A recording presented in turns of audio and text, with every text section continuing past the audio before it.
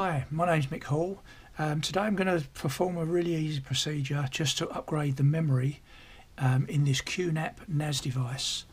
This is model number TS-231P2 and initially it came with 1 GB of memory. I believe you can buy them with more.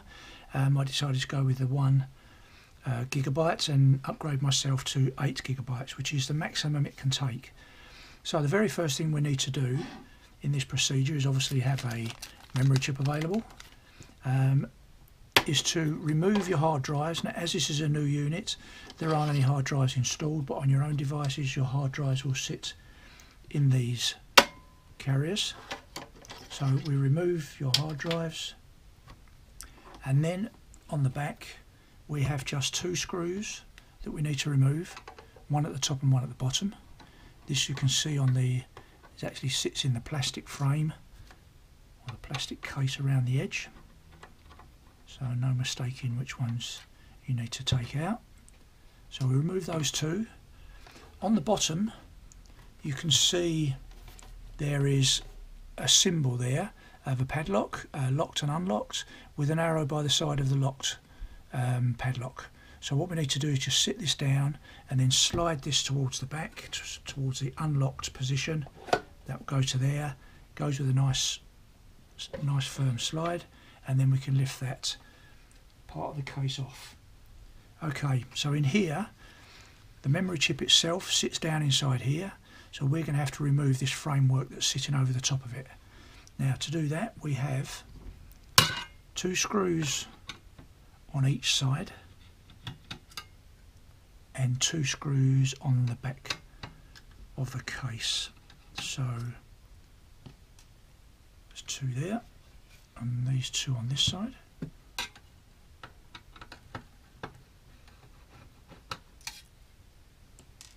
One, 2.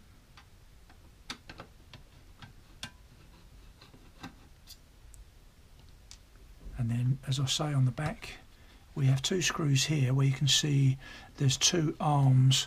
You can see there, one there and one there, which got screws going through to the back plate there. So both of those have got to come out as well. So just remove those.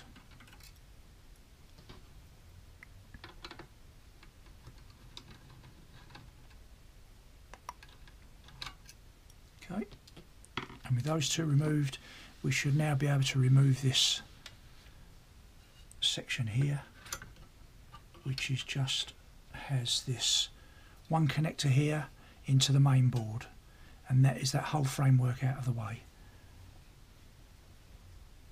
Okay, so that gives us nice easy access to the chip, which is sitting there.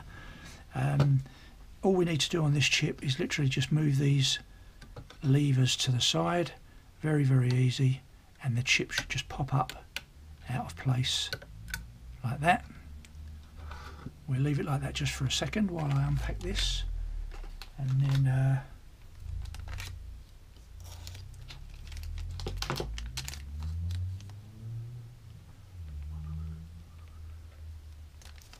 this removed. Okay, there is a slot in the chip, as you can see here. This has to go in the correct way. Obviously if it was around this way it's going to be out of line with the one that's in there. I can see the slot in there, which you may just be able to see in there, but as you see when I take it out you'll see which way around the slot is. So as you just release that there, and you can see the slot is in that on the right hand side. So we will replace this with the slot lined up with the same slot. Just push it in very gently to make sure it's not going to go in any further, and then literally all you're going to do is just push slowly down on there and each side will clip in nicely, and that's it. So we now just replace what we removed. So let's go around this way, it'll be a bit easier. So we get our framework and we line this up with our socket that you can see there, and we will just ease this back into position. So that's into there, that goes nice and easy, and just nice and gently push down. It can't go down any further, and then replace our rear screws first.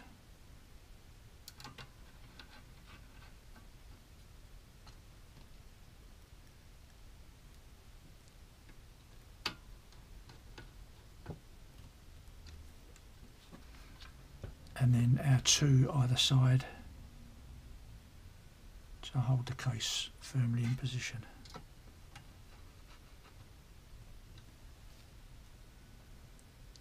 Now if you go onto Qnap's site, it will give you the specification of the memory chip that you need. I got my memory from a site that's called My Memory. It's the cheapest I could find, and they're a well-established company, so shouldn't be any problems with the chip itself. So that's the last one of those. That's into there, and then we're going to replace the case. So again, just line up the front and the back. This is where the back screws are going to go in, so we just go gently over onto there. It drops into position on the bottom part, and then just literally slide it forward and then replace our 2 screws either side. So one nicely into there.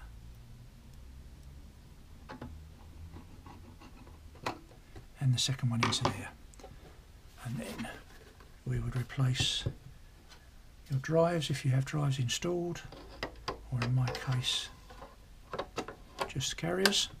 1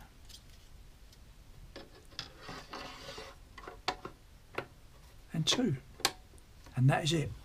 Now when this is powered back up, you can go into the settings, and you should see in the settings that it should then recognise that 8 GB of RAM that you've now installed. That's it. Thank you. Hope you enjoyed watching that, and I'll see you soon. Bye bye.